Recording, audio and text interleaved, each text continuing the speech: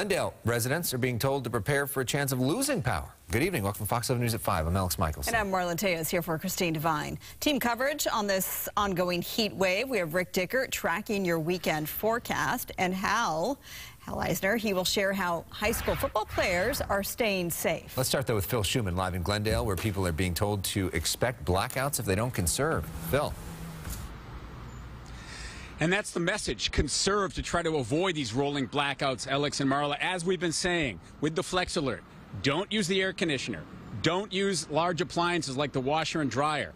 Turn off your pool equipment if you're lucky enough to have a pool. Other than that, try to stay cool.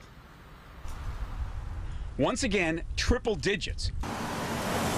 This is Glendale. The key words here, power conservation. That will help avoid the very real possibility of forced rolling power outages. I just turn on AC and stay home as much as possible. Camelia Panosian of Glendale, picking up a lot of water with some other supplies, has definitely heard the message. I'm trying to not get a high energy bill, so I'm trying my best. Turn off the light. Well, I recycle, I try to use as little electricity as possible, I drive as little as possible.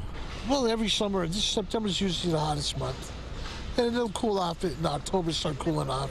But in the meantime, we just got to deal with it.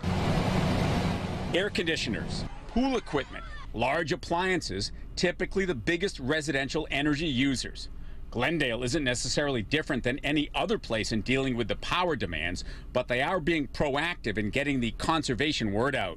Again, if everybody does their part, we should be fine. Steve Nersesian is with Glendale Water and Power with almost 100,000 customers. He hopes people will cooperate so they don't have to shut things down if demand exceeds supply. This is happening all over the western states. So everybody's in the same boat. Through social media, through every channel that we can, send the message out there. Help us. And that's what we're trying to preach. The state is buying power, but so are others. So it's likely not going to be enough. And yes, we're used to the heat, but this is excessive, almost unprecedented. A threat not just to the power grid, but to people's health. Not everyone can have Ara Arsenian's attitude. We always complain, we're never satisfied. When it's hot, it's hot, or it's hot. When it's rain, it rains. We never be comfortable.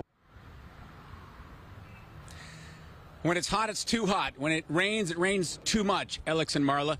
95 degrees here in Glendale at the 5 o'clock hour. Fortunately, we had no reports of any power outages or forced power outages here or any place else in the Southern California area. But, of course, this is going to continue for the next few days. So super hot temperatures, the third year of a drought, can't afford to buy a house, violent crime.